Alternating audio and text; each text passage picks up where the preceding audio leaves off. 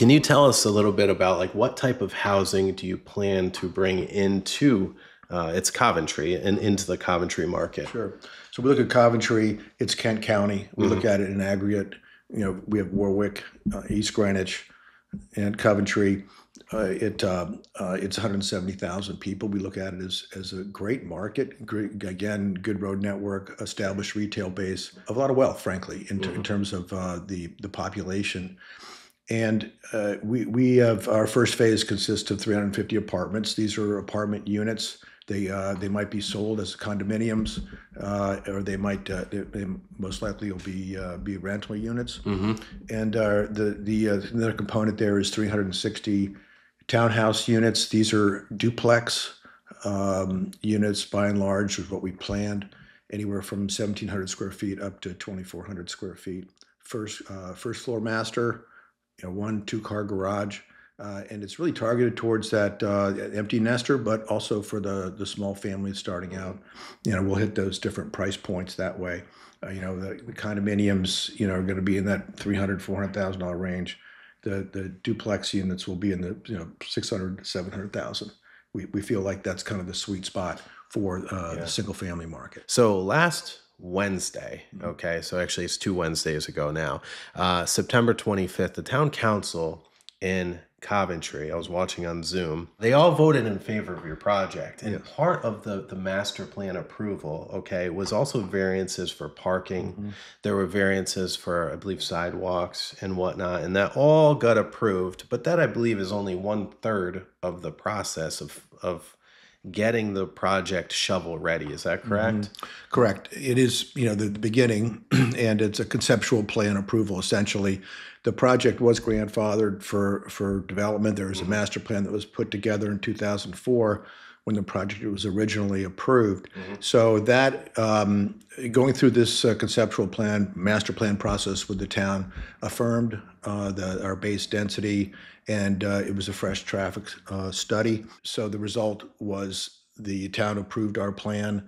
They liked our approach. When we got involved, there were 7 properties that were up for sale, and we worked with the receiver to put all the properties under contract, under a purchase agreement, so then we could work all the properties in a comprehensive manner and look fresh eyes on the utilities, traffic, land use, stormwater management. All those good things had to be really done comprehensively, which is what we were able to do.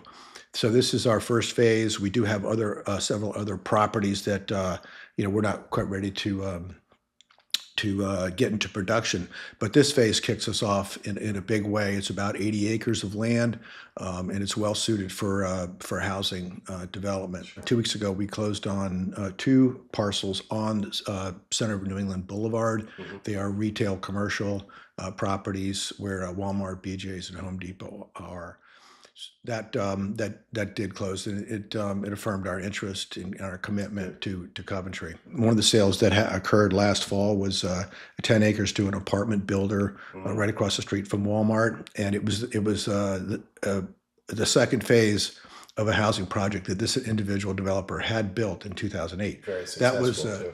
That was a sign that the receiver was open for business and that we could transact.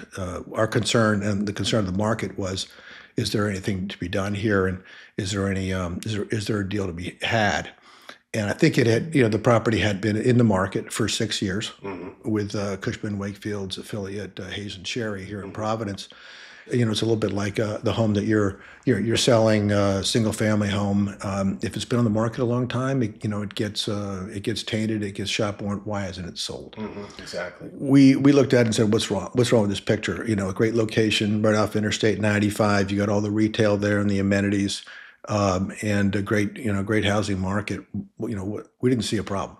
We saw problems that needed to be solved, but we saw opportunity for housing. Do you have an estimate of an estimated time?